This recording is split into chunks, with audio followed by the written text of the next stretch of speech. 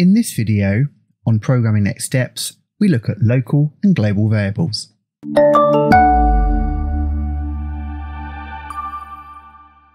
When declaring a variable or constant, the programmer needs to be aware of its scope. Broadly speaking, scope can be either local or global.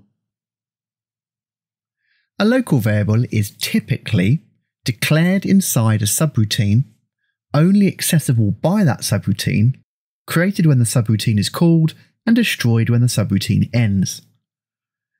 A global variable is typically declared at the top of a program outside of any subroutine. It's therefore accessible throughout the program, and it's created when the program starts and destroyed when the program ends. Here is the code for part of a console-based Pac-Man game written in Visual Basic. The variables and constants highlighted here are all globals. They sit above and outside the local scope of the two procedures shown. As they're global, they can be seen and accessed by the whole program, including the code inside the procedures, initialize high scores, and get input. We can see that the global variables are fully visible and accessible from inside the procedures. The variables highlighted here are all local. Counter is a local variable to the initialize high scores procedure. Key is a local variable of the get input procedure. As these variables are local, they're created when the appropriate procedures are called. They can only be used by code inside their associated procedures, and they're destroyed when their procedures exit. You will notice that two variables can share the same name if they have different scopes. Counter is both a global variable for the entire program and a local variable of procedure initialize high score.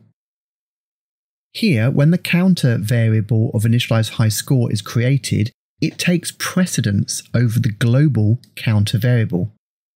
The code contained within initialize high score updates the contents of the local version of counter and not the global one. Now this can get quite confusing and potentially dangerous when programs grow large. Excessive, unnecessary use of global variables can make programs hard to test, debug, and maintain. For this reason, the use of global variables is generally considered poor programming practice. Although there are legitimate and sometimes unavoidable reasons to use global variables, local ones should be used whenever possible. A system of passing in required values to the subroutine via parameters and returning values is thus considered much safer and thus better programming practice. Having watched this video, you should be able to answer the following key questions. What is the difference between global and local variables, and what are the advantages and disadvantages of each? That's everything you need to know for the exam.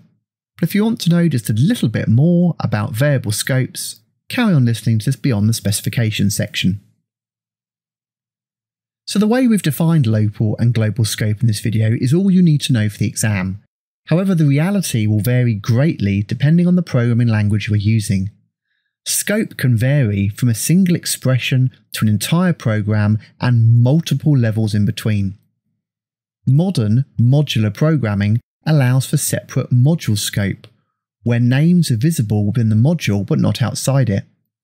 Block scope is also common, where scope is restricted to a subset of a given function. Another common scope popular in C# is known as file scope.